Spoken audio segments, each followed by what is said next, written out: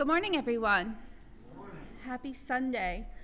Let's start our worship service with Psalm chapter 25, verses 4 and 5, page 665 in the Pew Bible. Make me know thy ways, O Lord. Teach me thy paths. Lead me in thy truth and teach me, for thou art the God of my salvation. For thee I wait all day. May the Lord grant his blessing upon the reading of his word. And now let's bow our heads in prayer. First, say to the Lord whatever is on your heart, and then we'll join together in prayer as one body.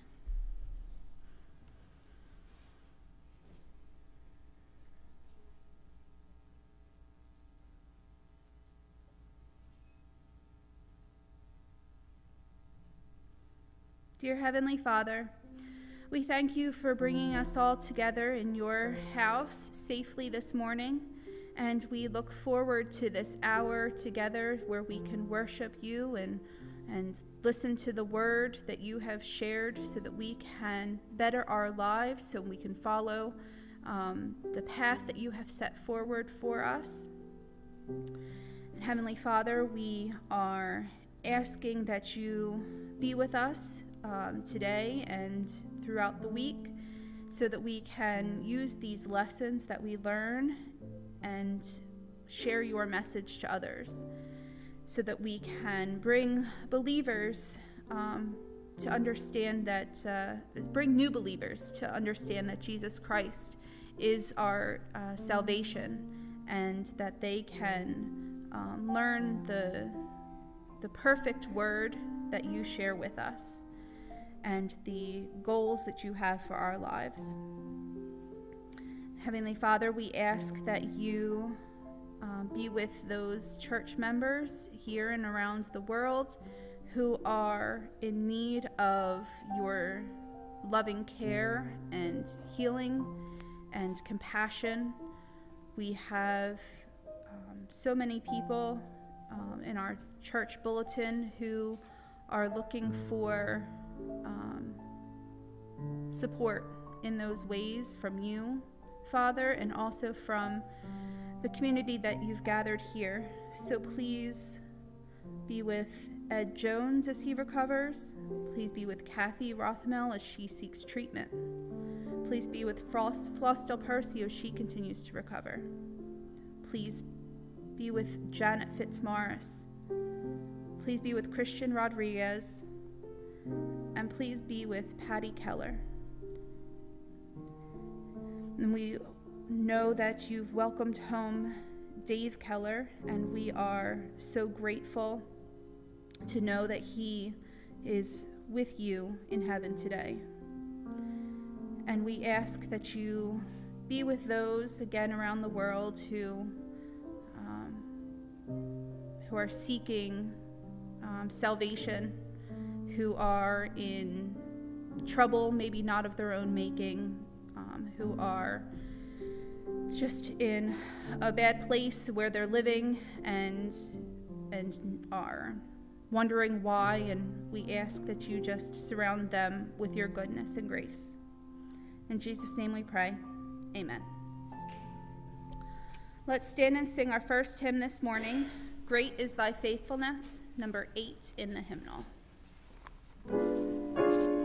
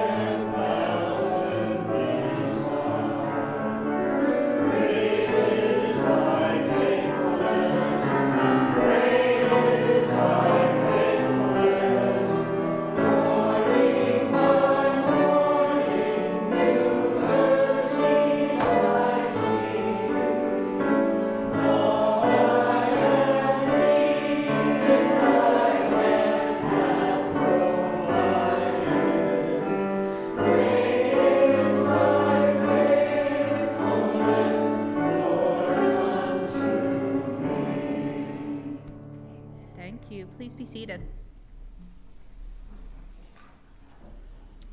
So we have a couple of announcements this morning. The first is that there will be no elders meeting next week. We are going to have Bible study on Wednesday. Since Pastor Matt's here today, I'm hoping that means he feels better. Okay. So then plan on Wednesday us having Bible study, and if not, you'll hear from all of us. The Super Bowl is coming up, Souper Bowl, on February 11th. If you could please sign the bottom of the form and leave it in the narthex as you leave so we can prepare and make sure we know how many will be attending. That would be wonderful. Our flowers today are presented to the glory of God in honor of Alice Longmire for her 96th birthday coming up.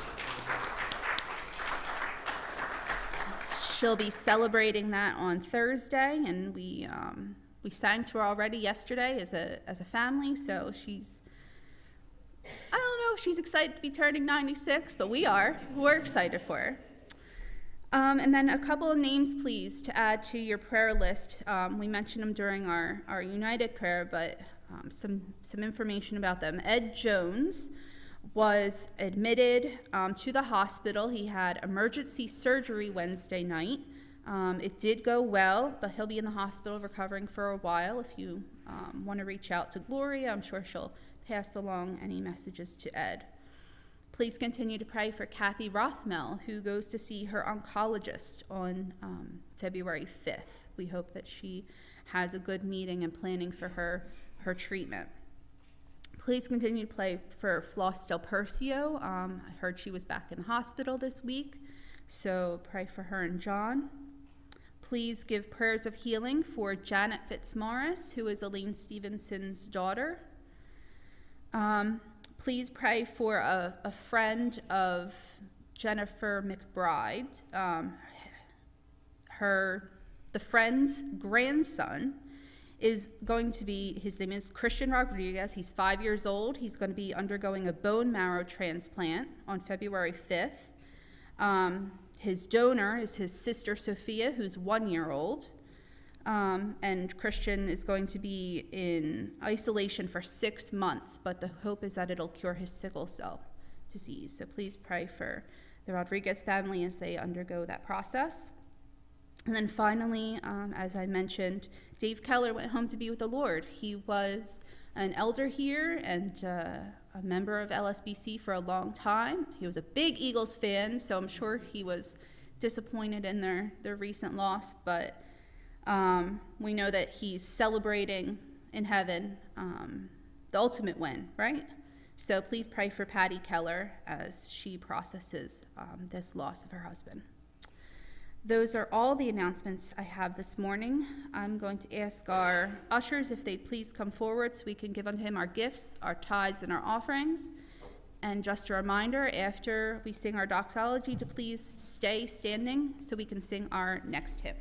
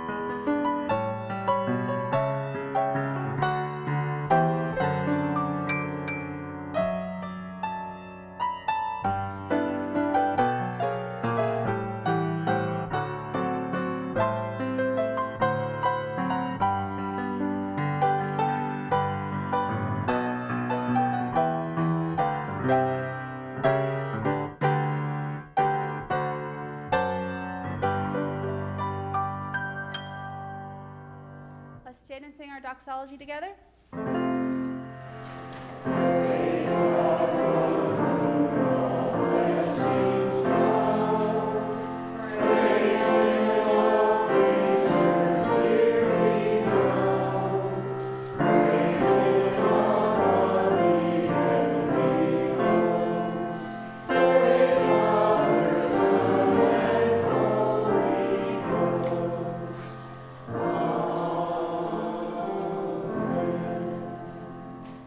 Dear Heavenly Father, we thank you for these gifts that have been presented in your name, and we thank those givers. Please guide this church as we use these in accordance to your will.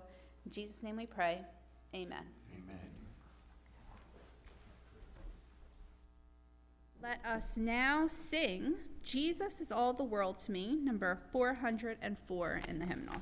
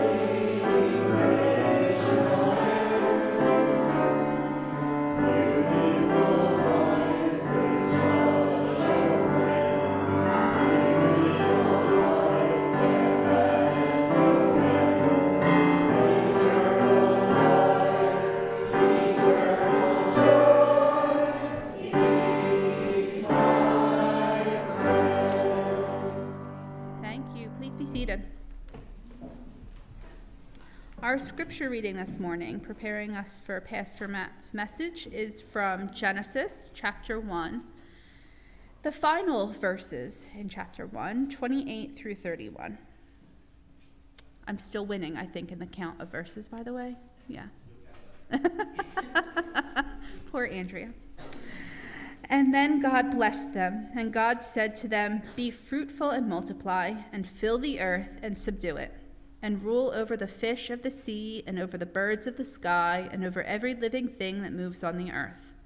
Then God said, "Behold, I have given you every plant yielding seed that is on the surface of all the earth, and every tree which has fruit yielding seed. it shall be food for you. And to every beast of the earth, and to every bird of the sky, and to everything that moves on the earth which has life, I have given every green plant for food. And it was so. And God saw all that he had made, and behold, it was very good. And there was evening, and there was morning, the sixth day. May God grant his blessing upon the reading of his word. And now we will have special music from Laurel, who's going to play for us Christ is More Forevermore by City Alight.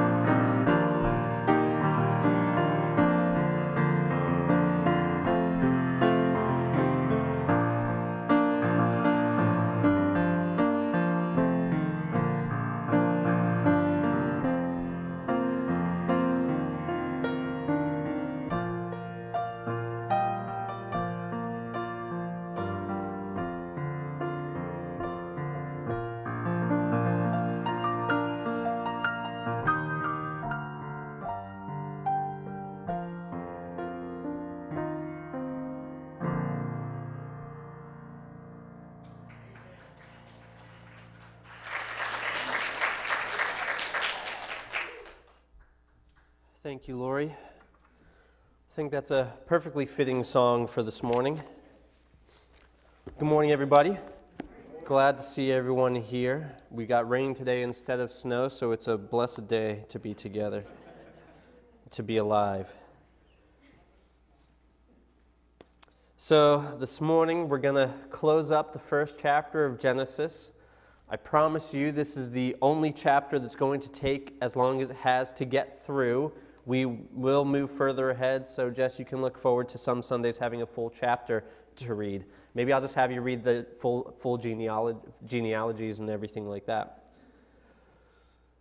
But let's take a quick recap back on where we've looked at Scripture so far. We haven't gotten far in these 4 weeks, but 3 weeks ago, or 4 weeks ago, however we want to do the math, we looked at Genesis 1:1, and we saw that in the very beginning of time that there is a 3-in-1 God, Father, Spirit, Son, who, as one God, all three persons in one, who was and is before the beginning, created everything. And that is the standard by which we will view all of Scripture that we study, because if we fall apart at the first verse of Scripture, then the other tens of thousands won't matter at all.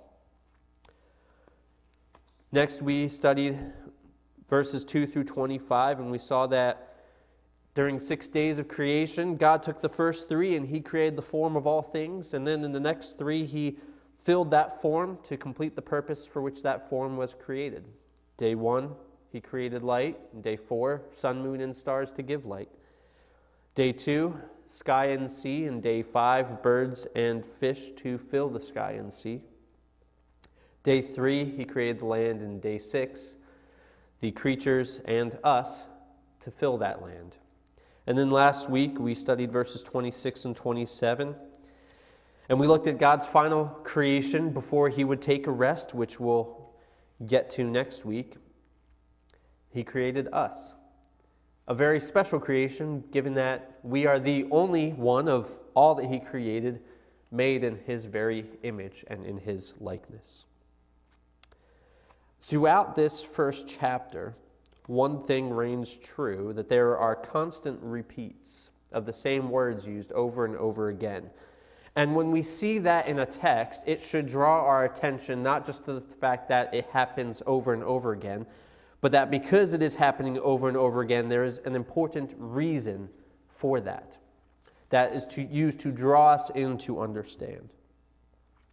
They point us to something important. And the two that stand out to me the most, first being God said. Each moment of creation begins with those 2 words, God said. And everything that followed it happened. Why? Because God said. And then at the end of each day, God looked and He said, it was good. But now the language shifts in this passage. It's not simply good, rather it is very good. He doubles down on something that's already been repeated multiple times. Let's read our text again this morning. God blessed them and said to them, be fruitful and multiply and fill the earth and subdue it, and rule over the fish of the sea, and over the birds of the sky, and over every living thing that moves on the earth. Then God said, behold, I have given you every plant yielding seed that is on the surface of all the earth, and every tree which has fruit yielding seed. It shall be food for you, and to every beast of the earth, and to every bird of the sky, and to every thing that moves on the earth which has life, I have given every green plant for food. And it was so. God saw all that He had made, and behold, it was very good. And there was evening and there was morning, the 6th day. Now, if you haven't gotten to know me well enough yet, here's a fun fact about me. Rarely will you ever see me eating a vegetable. So if I get to the end of this text and I see every green plant is given for food, I will tell you still to this day that humanity has gotten far too creative with the way we eat plants. I believe kale to be oppressive. I don't eat a whole I don't eat too many vegetables. I do eat some vegetables here and there. At one point in my life, I got to the point where I decided it would be better for me to not eat vegetables for everyone else's health, because when I did eat vegetables, it would be a shock to their system. I didn't want to cause anybody health issues because they saw me eating a vegetable. That's not what this passage is talking about. This is not talking about our diet. In the New Testament, Peter is told that pork is good, or I just view it as like a plate of bacon coming down in a dream, and God's like, here, eat the bacon. But here God says, it was very good. I've got one quote for you this morning from John Calvin, just to help us dive in a little bit deeper, prepare our hearts a little bit more. He writes, "It is not lawful for us to dispute whether what God has already approved ought to be approved or not. It rather becomes us to acquiesce without controversy. The repetition also denotes how wanton is the foolish contempt of man.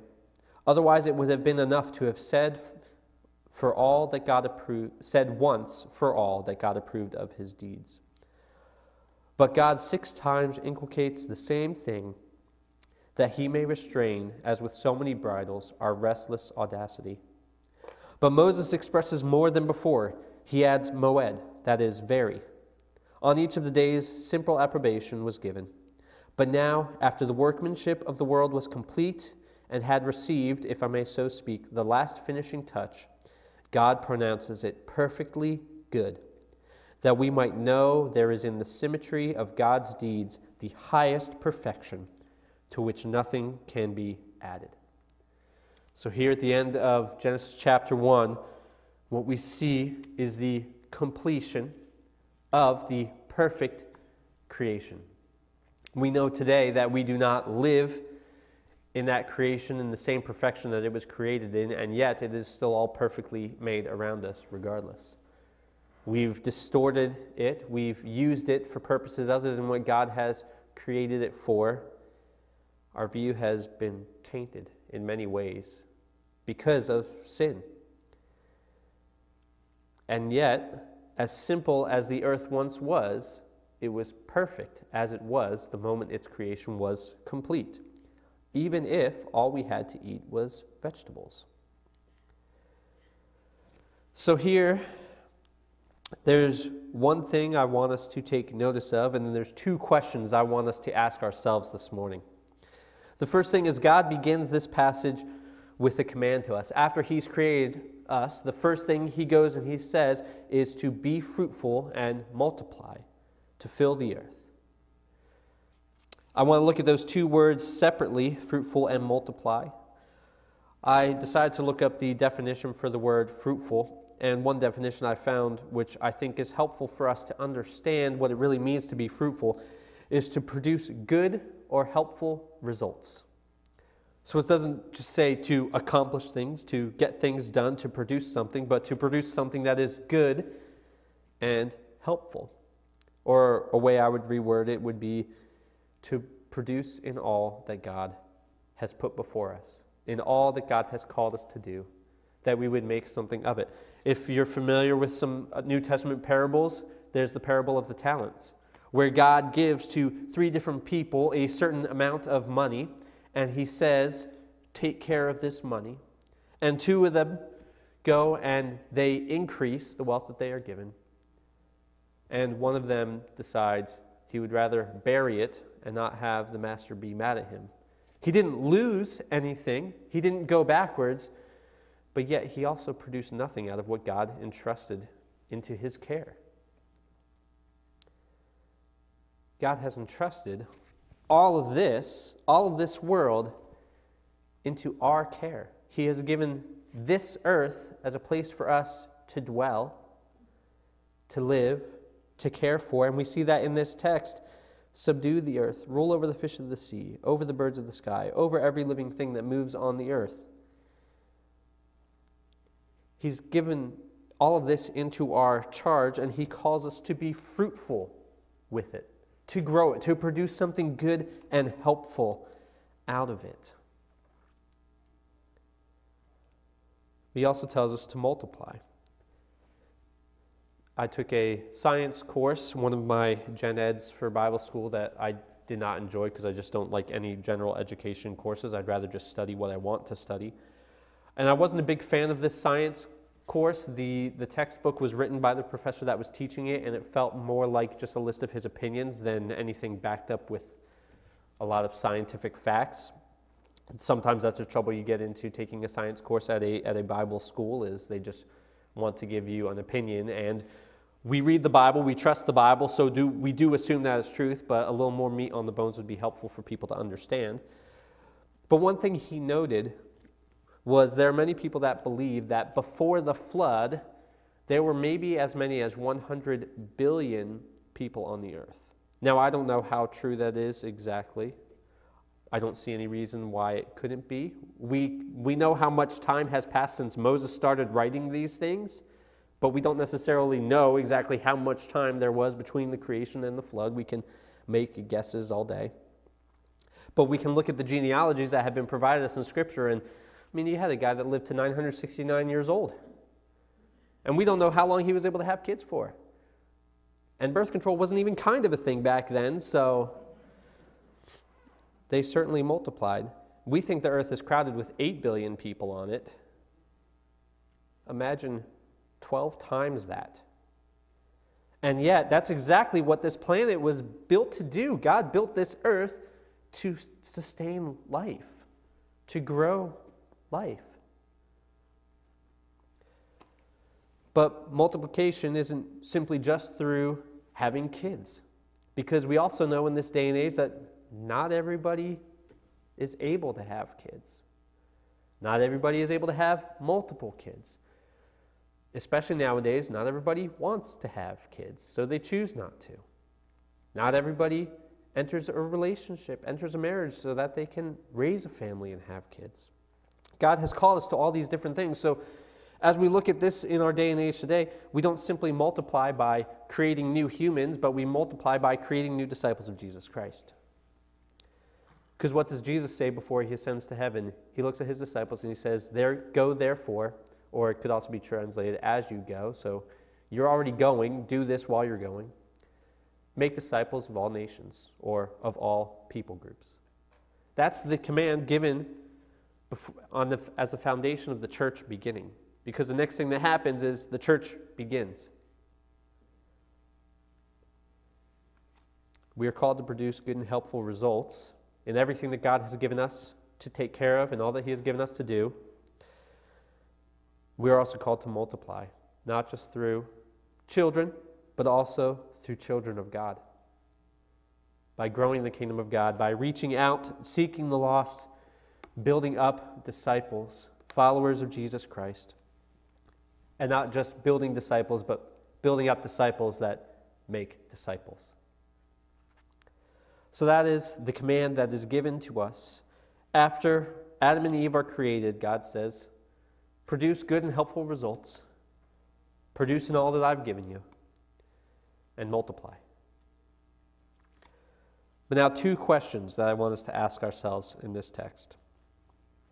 The next thing, after he has commanded them to rule over all things on this earth, he says, "Behold, I have given you." He's given all of this to us. Everything that is around us was created first and foremost for the glory and splendor of God, that his glory may be on display in all that is created, but also for us to have, to enjoy, to sustain our lives. So the question that we have to ask ourselves is, are we satisfied? And that's a tough question to ask at times. Everybody here has a different life. We've been down different roads, different paths, had different moments in our lives that have either scared us or filled us with joy or caused us sorrow. But too often, our idea, which we talked about a couple weeks ago, at each moment in creation, God said it was good, and each moment as we go through our lives, we constantly say it could be better. God's it was good is in constant competition with that. And everything that we look at, we think of ways that it could be done better. So what does this say about how we view our lives? If we were those first people on the earth and all that we had were animals and plants and nothing else, and yet God walked with us, would we be satisfied? Are we satisfied now? Do we look at our lives and say, God, this is good? Or do we say, I guess this is good enough. I guess this is okay. This will do for now. It's going to get better at some point, right? Can we rest in God making it good? Turn to Exodus 16 with me. We're going to look at the Israelites. Israelites are always a helpful example to look at because it gives us a clear view at the constant back and forth of following God and forgetting God, which we can all admit, honestly, that we have had our moments like the Israelite people. Maybe we haven't put a golden calf up in our living room, but we've done some pretty stupid things. But this story, I'm just going to hit a few verses here, and I'll call them out before I read them. But this is the story of God's provision of manna and quail for the people who were complaining that they were hungry as they were in the wilderness. Verse 4, Then the Lord said to Moses, Behold, I will rain bread from heaven for you, and the people shall go out and gather a day's portion every day, that I may test them, whether or not they will walk in my instruction. Let's go down to verse 6. So Moses and Aaron said to all the sons of Israel, At evening you will know that the Lord has brought you out of the land of Egypt, and in the morning you will see the glory of the Lord, for he hears your grumblings against the Lord. And what are we, that you grumble against us? Moses said, This will happen when the Lord gives you meat to eat in the evening, and bread to the full in the morning. For the Lord hears your grumblings which you grumble against him. And what are we? Your grumblings are not against us, but against the Lord. Let's jump down to verse 17. The sons of Israel did so, and some gathered much, and some gathered little. When they measured it with an omer, he who had gathered much had no excess, and he who had gathered little had no lack. Every man gathered as much as he should eat. Now, if you read more of this text, which I didn't want to fill our time up with too much of this story, but I can fill it in, they were commanded specifically to only get what they needed for that day, except for on the sixth day, the day prior to the Sabbath, where they would gather twice as much, so that way they would not have to go out and gather on the Sabbath. And if they gathered more than what they needed, what they found out the hard way was what they had would become infested. They would wake up to the food being infested with maggots in the morning, which I don't know if you've ever, I hope nobody here has ever opened up their fridge and found a nice infestation of maggots in there. If you have, I recommend cleaning out your fridge more often. But that's going to wake you up real quick in the morning. God said, take what you need today, and I will give you more tomorrow. And yet, there were some people here that could not trust that God would do this. And God said that he was using this specifically to test them. But not everybody gathered the exact same amount either. And we can look at this life and we can translate this manna and quail to different lifestyles that different people get to enjoy. Some have more than others. Some have less than others.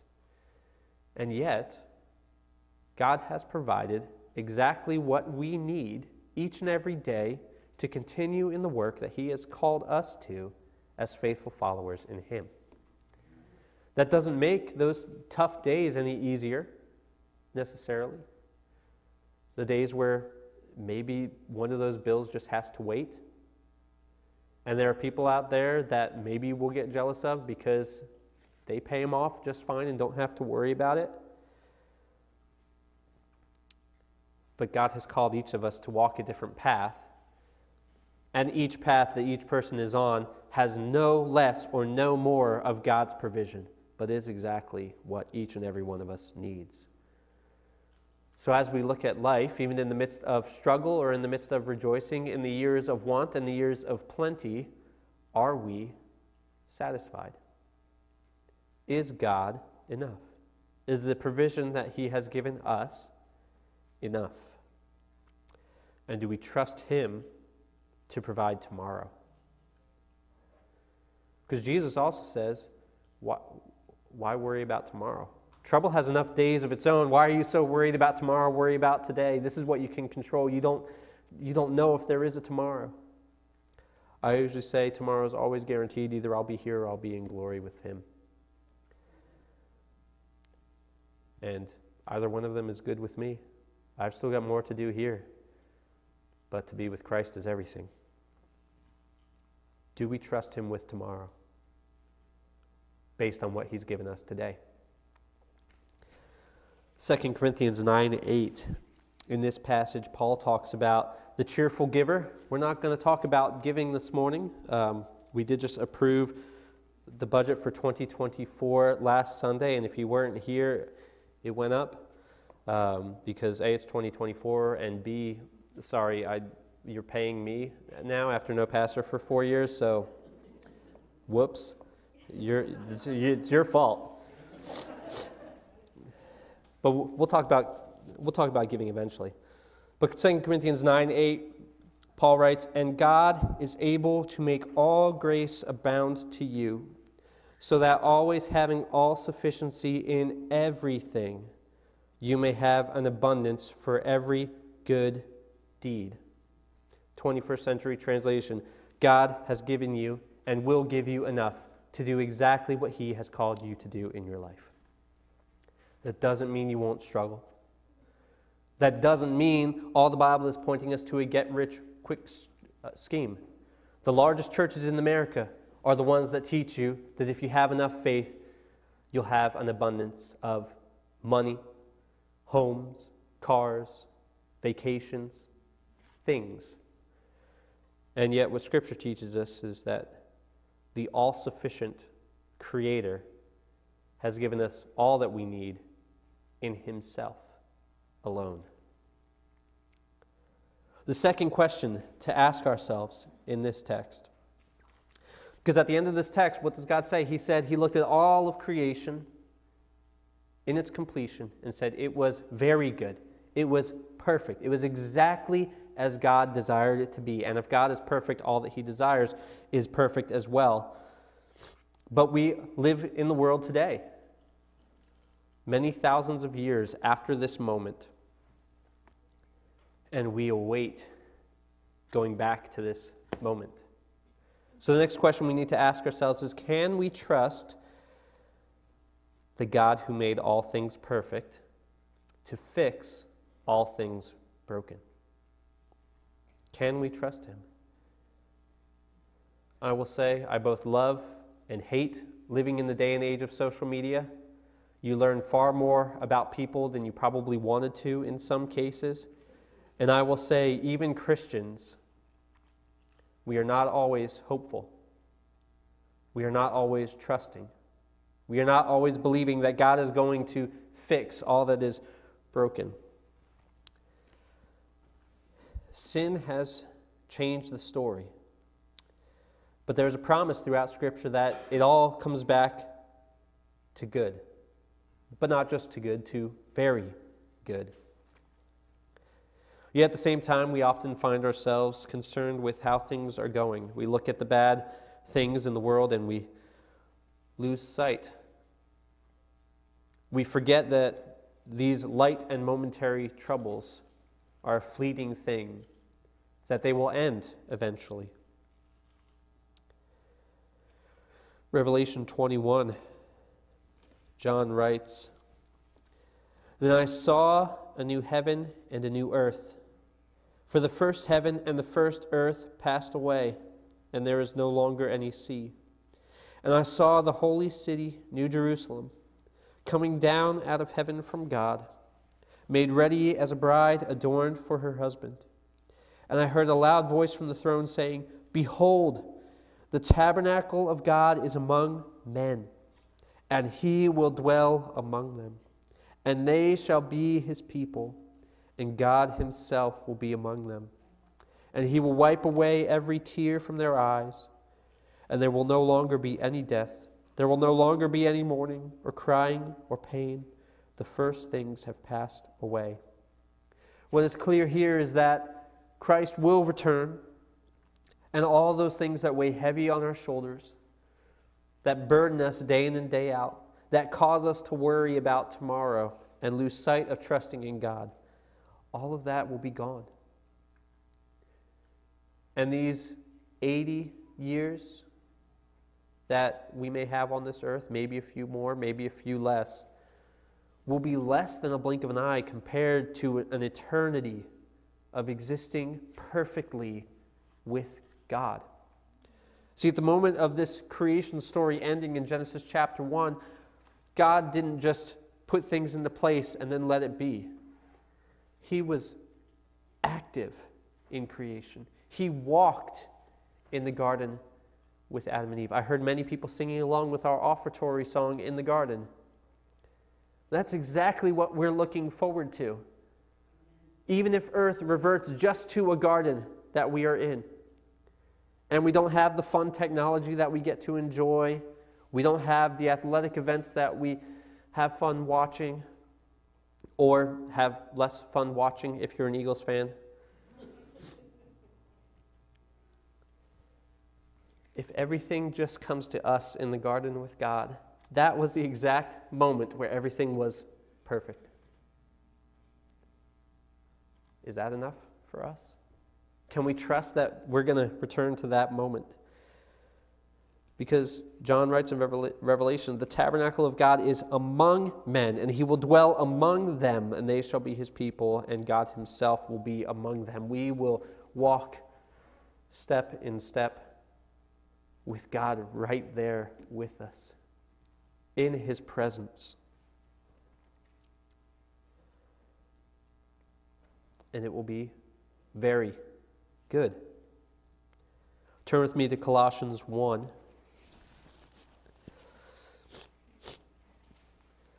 Before we go there, Jesus kind of doubles down on this a little bit. In John 14, he says, if I go and prepare a place for you, I will come again and receive you to myself, that where I am, there you may be also. Do we trust that the Jesus who said this is going to fulfill that promise? Do we trust that he is making a place for us? If we remember, all of this was made for us. And there is a new heaven and a new earth. And on that new earth, we will dwell. He is preparing a new place for us that will return us to this moment in Genesis of very good, of perfection, of perfect community with God, walking with him. And Jesus said he's putting that together himself for us. He is preparing a place for us. As little and as insignificant as we are, he loves us so much that he would go and put this together for us. Colossians 1, let's go to verse 16. Paul writes, for by him all things were created, both in the heavens and on earth, visible and invisible, whether thrones or dominions or rulers or authorities. All things have been created through him and for him. He is before all things, and in him all things hold together. He is also head of the body, the church, and he is the beginning, the firstborn from the dead, so that he himself will come to have first place in everything. Here's where it gets good. For it was the Father's good pleasure for all the fullness to dwell in him, and through him to reconcile all things to himself, having made peace through the blood of his cross. Through him, I say, whether things on earth or things in heaven. Jesus died for our sins to satisfy the wrath of the Father, so that this road we were born going down would have an escape. that we could turn off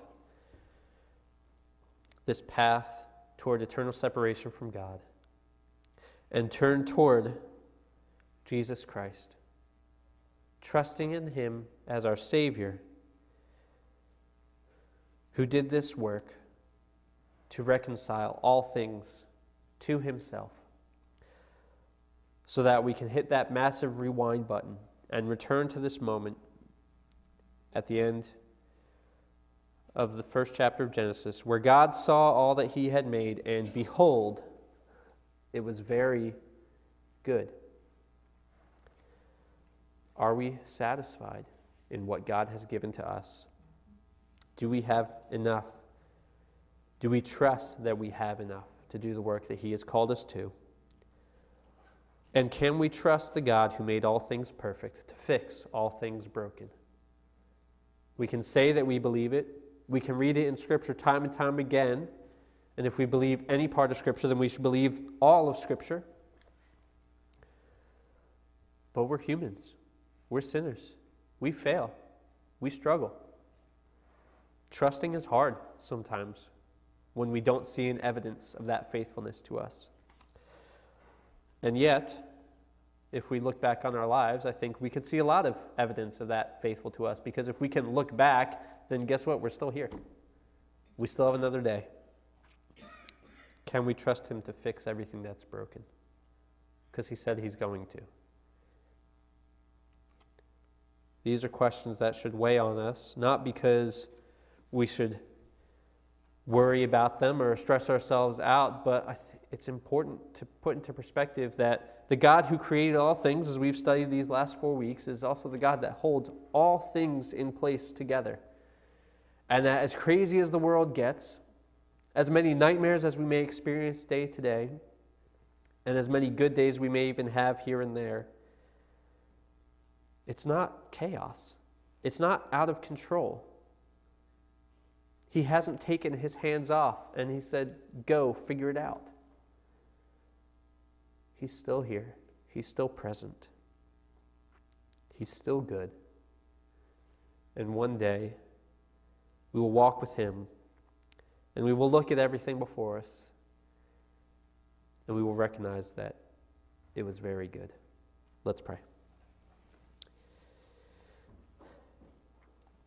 Heavenly Father, I thank you for the gift of your word.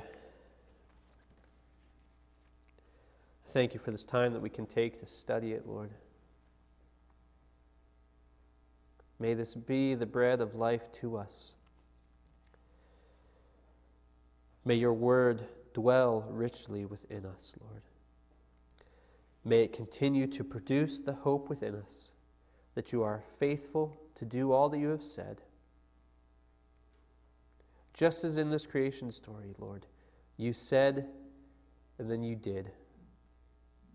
And you have said that you will bring it all back. Help us to trust that that is true still today. Would you soften our hearts toward the things of this world, Lord? May we take them in stride, recognize them as temporary, not build up hardness within ourselves, Lord, but remain kind and patient. Help us to remain faithful and trusting in your promises, Lord. Help us to not lose sight. Pray all this in Jesus' name. Amen.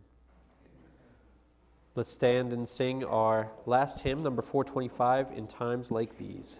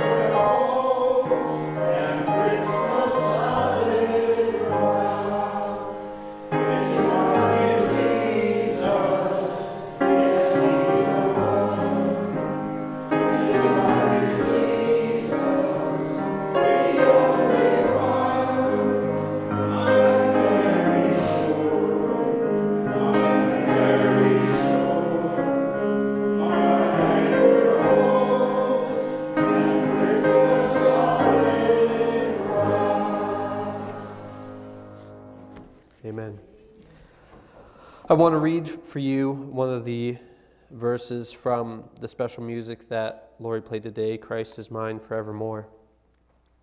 And mine are keys to Zion's city, where beside the King I walk, for there my heart has found its treasure. Christ is mine forevermore. Come rejoice now, O my soul, for his love is my reward. Fear is gone and hope is sure. Christ is mine forevermore. If we believe in Jesus today, this is the truth the Scripture repeats over and over again. And if it repeats it, it's important for us to know. May you leave today walking in this hope that Christ is yours forevermore. Have a great week. Hopefully we'll see you on Wednesday.